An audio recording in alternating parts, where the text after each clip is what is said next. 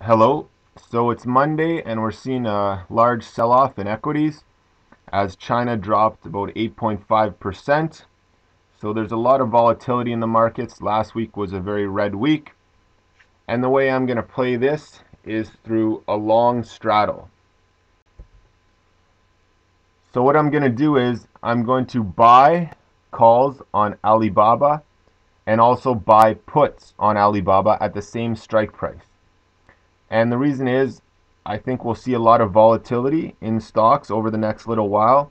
And I've chosen Alibaba because they're going to report earnings and they are a Chinese company.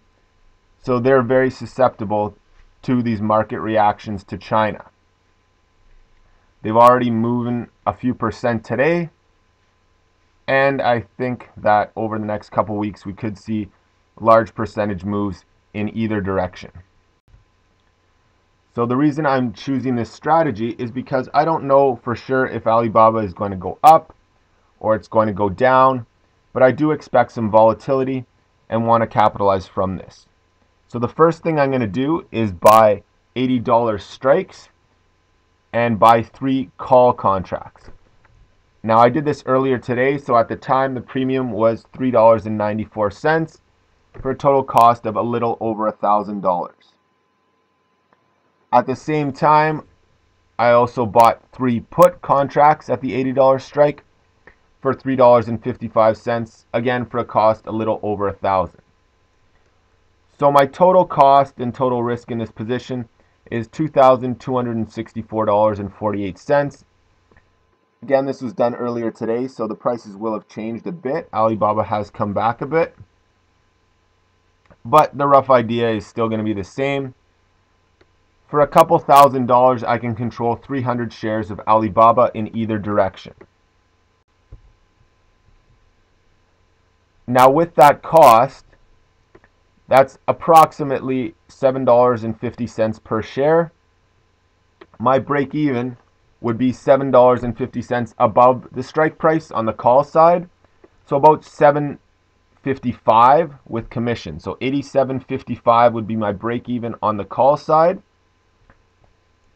And $72.45 would be my break even on the put side.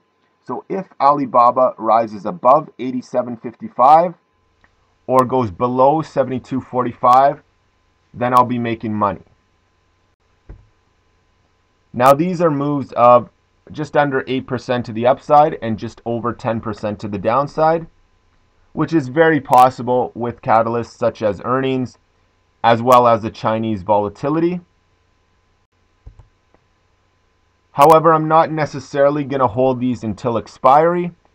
If we do see significant moves in either direction, what I would most likely do is close out one position to hopefully cover most of my cost.